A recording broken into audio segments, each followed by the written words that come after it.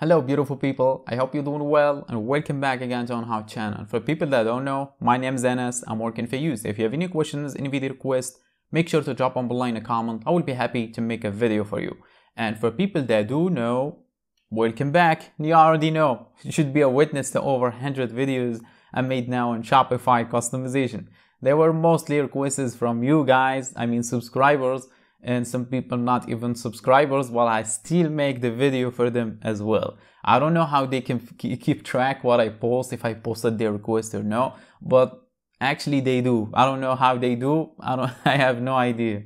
So here I am again with the same question that keeps repeating again each day, which is how to remove the shipping calculated at the checkout on your Shopify store. So I had this question like every 3 days for a year now, and the process to doing so is very simple, but I got tired of each time repeating the same steps. Go there, do this to each person, like every 3 days, 4 days I get this question and I reply the same answer again. I got tired, so instead here I am, I'm gonna make the video. So anyone who has the same question again in the future, I will make a video for him. And this happens actually for a lot of my videos. A lot of requests keep repeating, but this one is high level. This one keeps repeating every 3-4 days.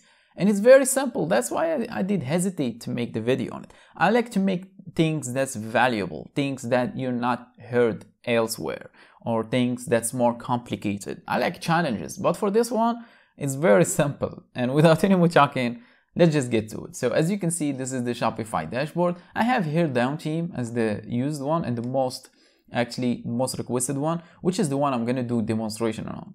And I do demonstration in each video on down team. But if I scroll down in here, I have every other free teams as well, which is Stay, Sense, Refresh, Spotlight, and Trade. And if you are wondering why is that, because I do actually try this trick on each one of these behind the scenes.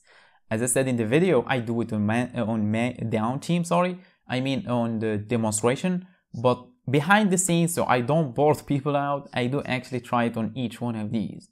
And it does work for each one of these. I just have to give you this peace of mind from the beginning so you would know that I'm doing it on down team doesn't mean it does work for others.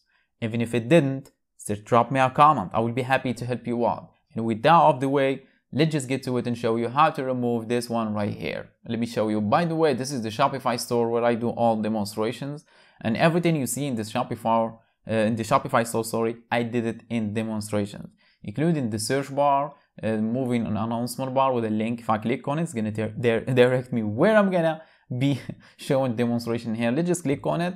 Boom, to the featured product. Let's just click on this one. So as you can see, it says shipping calculated at the checkout. How can you remove this one?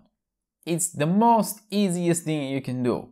Let's just keep this page open, do the trick, come back and see it. So get back to Shopify dashboard, then click on 3 dots on left of customize and click on edit default theme content, the last option in here.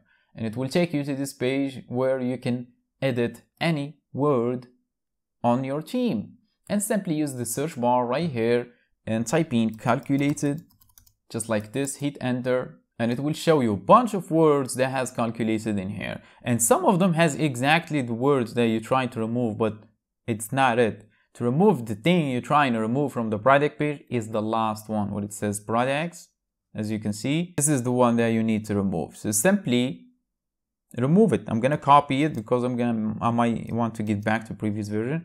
So simply remove this thing in here. After that, click on the save button. Then it will say, oh, you have something incomplete, one field missing. That's fine. If you want to remove it, that's fine, no worries. We will get back to product page now. Let's just reload the page and it's gone. Can you see it anymore? Not anymore. That was simple, right? So instead of replying to each one, here is the video for you. So stop commenting. I'm just joking. If you have any video requests, make sure to drop them below. I would be happy to make a video same as this one. But for now, I think my job is done. So thanks for watching. Catch you on the next one.